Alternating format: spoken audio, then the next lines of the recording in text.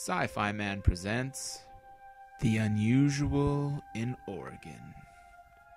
Driving along the Pacific Coast Highway 101, you'll see spectacular views, beautiful lighthouses, and an occasional quaint B&B. But there are stranger things along the Oregon coast, case in point, Darlingtonia Wayside. Not many people know this little gem of the strange is hidden just north of Florence, Oregon. If you're not paying attention, you actually will miss it. What's so special about Darlingtonia Wayside? It's one of the few places in the world where you can find the pitcher plant, also known as the cobra lily. This oddly shaped plant is one of a species of carnivorous plants. They start by luring in their prey with a sweet smell.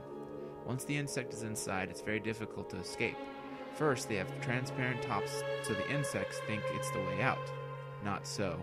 After a long time of trying to escape out the top, the insect's energy begins to wane, and they drift down into the plant. What awaits them are little hairs like little hooks, pointed down to keep the insects from going up. Then, when they get down too low, a pool of liquid water, sugar, and digestive juices awaits to finish the insect off. A gruesome death, but everybody has to eat, right? This is just another example of the unusual in Oregon.